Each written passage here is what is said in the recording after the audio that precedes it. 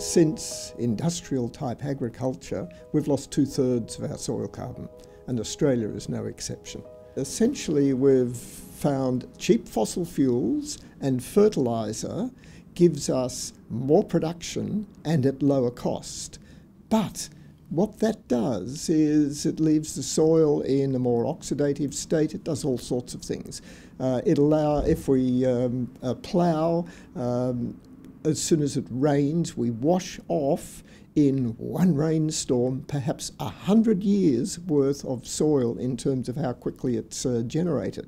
So we're losing soil and we're losing the carbon, soil organic carbon in it by our intensive practices. So we have to change that. We have to throw away the plough for a start. One of the difficulties for the people who move from intensive agricultural methods to what's commonly called regenerative farming, no-till, precision agriculture, leaving material on the ground, rotational crops, both winter and summer crops, depending on what's appropriate, is that there's no single formula that works, firstly, and then here's the really bad news. Often, when you move from the intensive to, let's just call it regenerative farming, it's actually a few years for the soil to recover and then start to deliver these benefits of better water retention,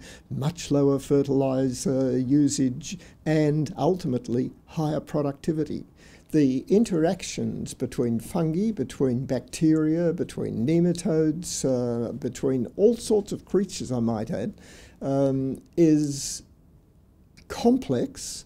There are some simple things that we can say that says, okay, take soil that stays in the hand when you pick it up. It doesn't just crumble into sand, or isn't so solid you can't get your thumb into it. You can look at a piece of soil at one level and say, this is pretty good soil.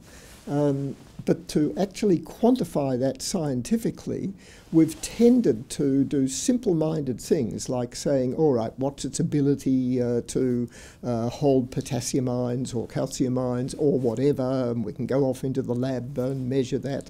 But actually what also matters is far, far more than that. The balance between, for example, different type of fungi. There are thousands of types of fungi. We talk about some particular fungi as if there's only one species there. There are some fungi that work, that aid, for example, phosphorus solubilization to plants. It's actually the key way. And if you've got more of them, then almost guaranteed you're not going to have to use anywhere near as much super on that particular plot of ground. But you can't just inoculate with that single fungi because they're part of a complex system. This is the most complex area of science and we've hardly scratched it.